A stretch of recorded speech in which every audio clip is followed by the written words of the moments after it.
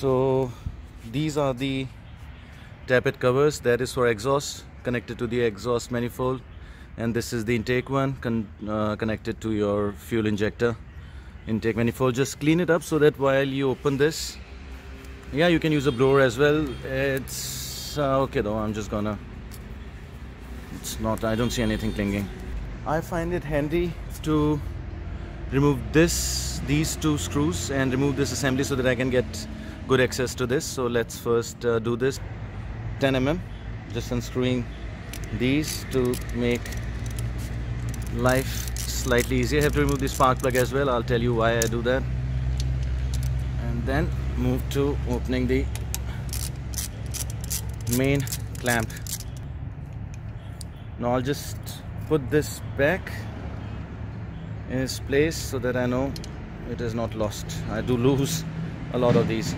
Next up, opening the spark plug and the tappet covers. Easy. Let me unscrew this. So the plug is out. So I have attached this arm, makes it kind of easier, but if you don't have this, it's still doable.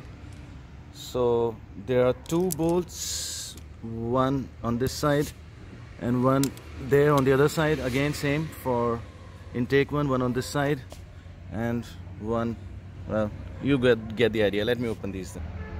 Yeah, so these are 8 mm. So I have opened 3 of them, both for the intake one and one for the exhaust one from this side. Now this is where this bendable arm comes in handy for the exhaust one that is on the left side. Let me open this now. So all the nuts are out. You simply just bring it out. Now here are the 4 nuts.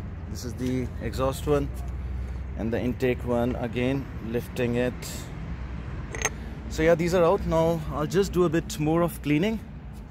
As you can see, there is some dust there. It would be a good idea to actually blow it out before you clean it with the blower, but well, I can do it this way as well. Let me clean this. So just use some fuel to clean that area. Now these are the tools that I'll be using. This is a tappet holder. It has this square cut into it that is used to hold. There are different shapes and kinds, but yeah, this is what I use. So yeah, these are the feeler gauges. So the recommended range is 0.8 to 10 on the intake, so it can be either 8 or 9 or 10, and on the exhaust they recommend 0.23 to 2.5. Now I have a 2.5, a bit old, but I don't have a 23.23, so I just have 2.20 and then 2.5.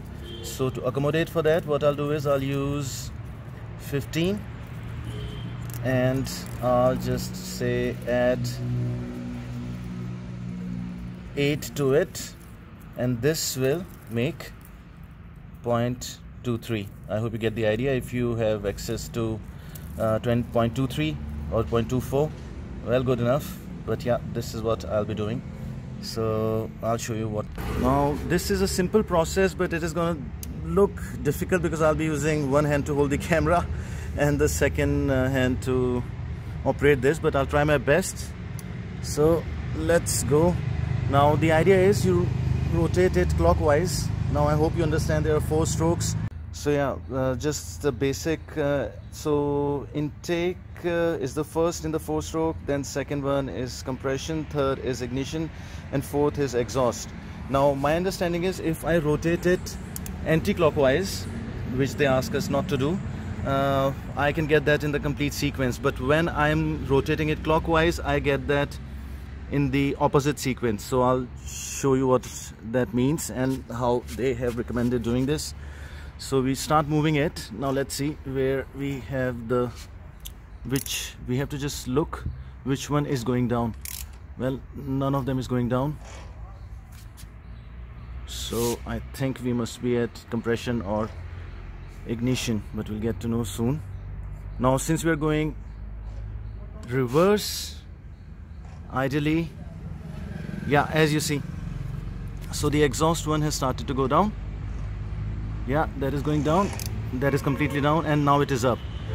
So Next should be compression, and none of the valves should ideally move. Let's see. Ignition, and nothing is moving. Now we have to bring it to intake, where the intake valve, that is this one, starts to go down. So not moving, not moving, now moving. Yeah, now as you see it's moving. Now I can slightly bring it back, and now we are in intake stroke. Now this is the thing that I do to make sure that I'm in the correct stroke. I use a clean kind of, this is cleanish, clean screwdriver, not to drop it in, and I see, so it is going all the way down. You see the distance there?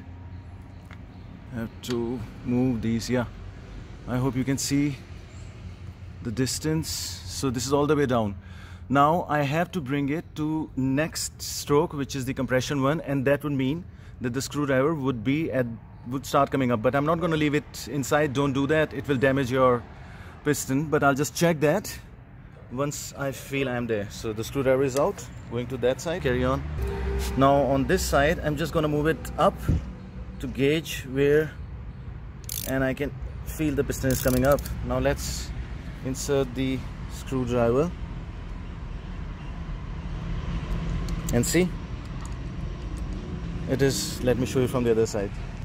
Now see how much it has come out. It is not going in, no force supply, no nothing. So we are very close to TDC now. So what I'll be doing now is, I have left the screwdriver in. I'll be rotating it just about slightly, keeping it in hand, and I'll feel if it starts to go down. Don't leave it in, trust me, don't leave it in. Now when I rotate it, it's starting to go down. So that means I'm moving in exhaust. I bring it up again. Sorry for the background noise. And see, now this is this much up. Again, slightly more up, coming more up, and it is stagnant here. Now it's starting to go down. Now this is why I use a screwdriver. Better doing it with this, going down, and you get the idea. That is what we have to do. This is what I would say is TDC, this right here. So yeah, screwdriver all out, and here if you see a T mark, right? So that is for TDC, and that is where we need our piston to be. And these are the marks in here. I don't think you can see them. You're supposed to align those. They do align. And now another way is, you can also open this one, and there is a cut. There is this cover, then there is another cover. Once you open both the covers, there is a slight cut on a nut. That again has to be like this, but I don't need to open this because I already know that this is at TDC. Now let's move on to check if the valves are okay. Sorry, not the valves are okay, but let's see if the clearance is okay.